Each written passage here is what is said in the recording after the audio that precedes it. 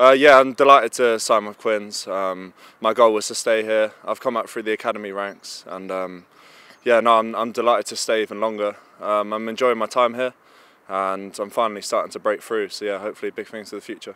Last season I started to play more games, and started this season I had quite a few games in a row. So no, I've been enjoying it. It's been a good learning process, and I'm still learning now. So yeah, it's good, and yeah, I can't wait for the end of the season. For me, like for the future, I want to be the starting lock here, and I think I've got the blocks in place for that, and the coaches are really good with me, and I'm learning loads off the likes of Steph and Erne and Charlie Matthews.